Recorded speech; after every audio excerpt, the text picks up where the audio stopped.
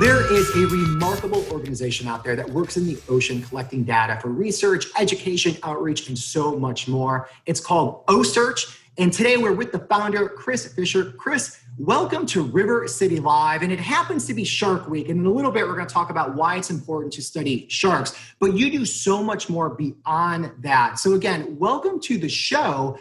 And can you give us an overview of what Ocearch is all about? Well, thanks for having me. Ocearch is an organization we started about 15 years ago. All of the shark scientists were really stuck studying the large sharks in the ocean because they are difficult to handle and they don't often have the boats or the expertise to be able to capture them and have safe access and let them go alive. The reason we pivoted into this space to assist the science community because around 2005 or so, some reports were coming out that we were down to 9% of our large sharks. And we didn't have the data to manage them back. We didn't know their full migratory range. We didn't know where they were mating, where they were birthing, where they were gestating, where the nurseries were. And if we lose our large sharks, there will be no fish for our grandchildren to eat because they are the system manager, right? They are the top of the food chain. Things like squid and seals explode and wipe out all the small fish that we need to grow up to eat. And so the science community basically said, look, if we don't have a lot of big sharks, there will be no fish for future generations. And I said, let's manage them back. And they said, we don't know how. And so that's when we founded Ocearch. I think that's the biggest misconception. Like, I'm not really a shark guy. I'm an abundance guy. I'm a fish sandwich guy. I want to make sure all of our grandkids can eat fish sandwiches and lobster rolls. And the path to abundance in the ocean is through the large sharks because they are the lion, they are the wolf, they are the balance keeper. And if we lose them, the abundance of the ocean plummets. So that's why we pivoted. Then we got into the space, and again, I'm not a marine biologist. I'm more of a, I grew up chasing fish and frogs around the woods of Kentucky, fell in love with the water, grew up in a really entrepreneurial family, and I wanted to try to build an enterprise to solve this problem. And I started to learn that in the science space, the reason why we didn't have the information was because the system was broken. The system didn't work. It forced all these scientists into individual silos, competing against one another so they could publish first and get the next grant. And so they weren't collaborating. They weren't working together just to create and learn as much as we could, as fast as we could, so we could manage toward abundance for our kids and bring these sharks back. So we started to modernize the approach and build big collaborative teams of scientists. So every time we touched one of these sharks, instead of one scientist doing one thing, trying to get ahead of the others, we now have 30 scientists doing 21 research projects on every animal we touch, which radically accelerated the rate of learning.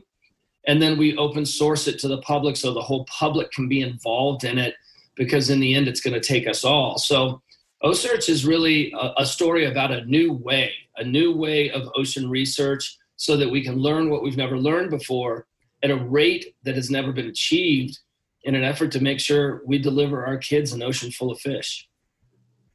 And one of the things that I love about what you do, you talked about educating people, your website, social media, I'm on all of them. It's amazing the data that you have in the images, and it's a very powerful platform because for the average person out there, we get how important, how precious the life cycle is. So it's interesting that you're able to tap onto that because I would imagine raising awareness is a big part of what you do. Yeah, well, we knew when we began to start having success at really exploding knowledge forward with the science, and we knew we are going to solve these life history puzzles of these large animals. That's what they call it. That's the full picture of where they mate, birth, migrate, gestate. It's the life history puzzle. That is the puzzle we're trying to solve. It's a many hundred-year-old secret. We knew that even if we only solved the science puzzle and we didn't shift the tone of the conversation around sharks so that people understood sharks and why they were important, that maybe even if we had the data, we wouldn't have the political will or the support of the people to actually really bring these animals back. So when you talk about completely open sourcing the project and pushing content in real time, allowing people to come in through Instagram, Twitter, Facebook, having the shark tracker at ocearch.org, those were all vehicles to allow anyone who wanted to be inside the project to come in on whatever platform they preferred. And that was also new in the science space because you're supposed to do this work in secret so that you get ahead of the other science teams, publish, and get the next grant. But we don't have to play that game because the funding model and the people who support us are not from the grant world. So this kind of different source of funding allowed us to, in essence, Googleize the approach, right? I mean, we're doing the same thing that Instagram, Twitter, Facebook, or Google do. Give everything away so that you have a big enough community. Then people want to communicate with that community, and we can leverage that to create the funding we need to pay for the ship, because we give the ship to the scientists. They pay nothing.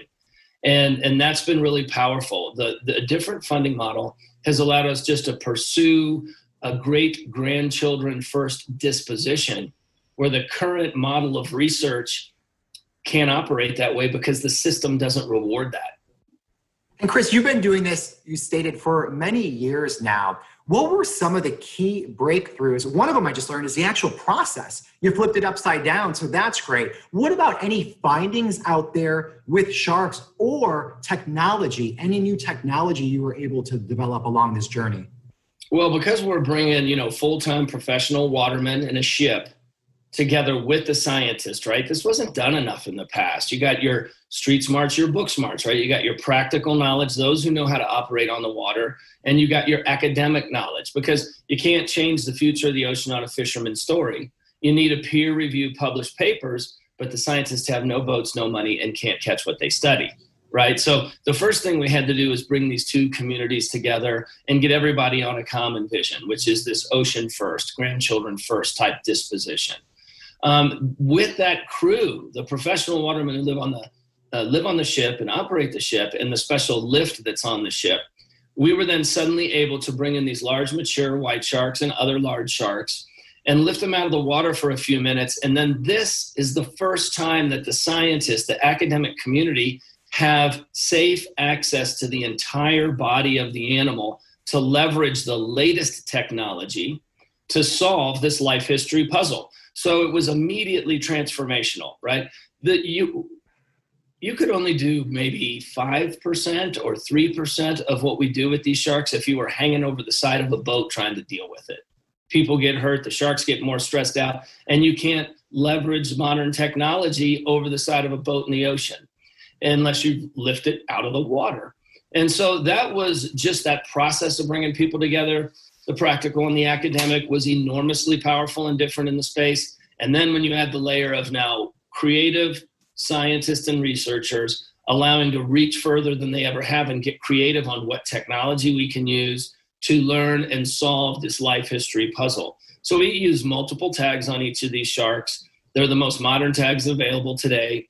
The fin-mounted spot tag is what everyone follows on the shark tracker. That's what gives us real-time location data when the sharks stick their fin out of the water. But some of the other things that we're doing are amazing. Like, we're taking the bacteria out of the teeth, tongue, and gums of these sharks. And we know now what antibiotics hospitals need to have on hand in areas where there might be a shark interaction.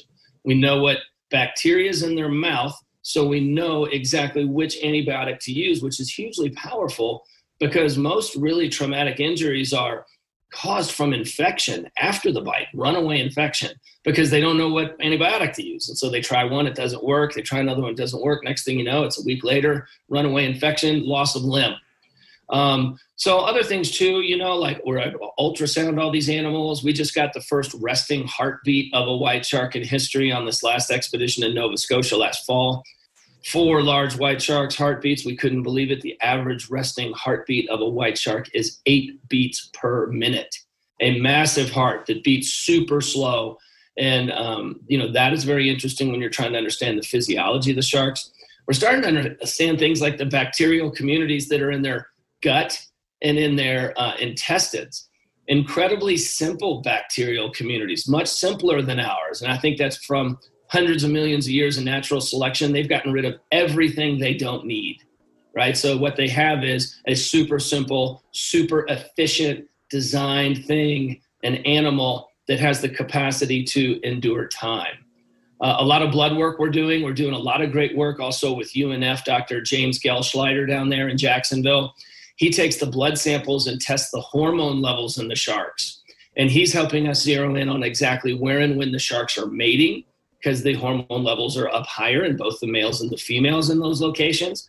He's also helping us understand, at what size do these white sharks mature? When can they have babies? Which I think he's going to publish some groundbreaking work in the coming months that is going to prove that it's quite different than what we think today. And I don't want to steal his thunder. So there's so much going on. Again, there's 31 scientists from 21 institutions doing 20 projects on each white shark we touch. At this point in time, every animal we touch is the most comprehensively studied white shark in the world. And all of that goes back and works through Jacksonville University, the academic home of Ocearch, Dr. Quentin White, and Dr. Brian Franks and the team there. So, there's a lot to be proud of in Jacksonville when you look at, the leading white shark program in the world being based there at JU and Ocearch. You got great collaboration even occurring within town, within science teams with UNF and JU. Like in the past, right, these teams wouldn't work together. They would be competing. But now we're all working for our grandkids in the future. It's a very exciting time. It really is. And I'm blown away by how much that you are doing and how much you're finding. Because like you said, in the science world, it's hard to have that efficiency, but you were able to create a model, share the data, get people involved. So once again, you are doing some remarkable things. Thank you for doing that. And thank you for spending time with us. If people want to get involved, how can they do that with Ocearch? Well, there's lots of ways. We have summer camps for kids at Jacksonville University, summer Ocearch camps and shark camps there. We have lots of ways to communicate with us through social platforms. You can tweet the sharks, tweet the scientists, ask questions. Also, we really fund our program through companies that want to make business and do good, and through people who buy things they need anyway. If you need a pair of sunglasses, you can buy the Costa Ocearch sunglasses and fund the ship while you get a nice pair of sunglasses to use on the water. And now you're a lifelong philanthropist, right? So Costa totally gets it, right? They get it if they want to make sure the ocean's full of fish in the future, because that's where their product is used. Yeti Cooler does the same thing. SeaWorld is a huge, huge supporter. They are really the 800-pound gorilla in the ocean science space. They are thought leaders in that space. They are the leader in the rescue space. We use a lot of their expertise from their scientists and research communities to make sure we're maxing out what we learn on the science side when we handle these animals. So, I think just when you're looking to spend your dollars, use them and give them to companies that do good, whether it's Ocearch or any other thing you're passionate about. And when we do that, if we only give our money to these companies that are making business and doing good, we will harness the power and the capacity of the corporate world to create the abundant future and make it in their best business interest to do so. And I think most people don't think about that when they're spending their hard-earned dollar. Who am I going to give this dollar to? What company? Are they making business and doing good? Are they helping kids? Are they helping medicine? Are they helping the ocean?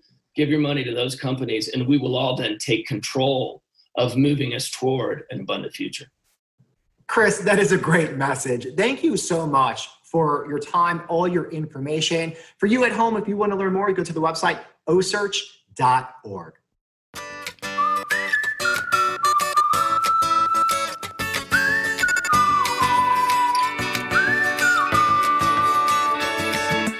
Today may be tough, and tomorrow may feel uncertain. But there's one thing you can always rely on. This is our home. We're heroes, survivors, hard workers, and we look out for each other. And as we look to the future,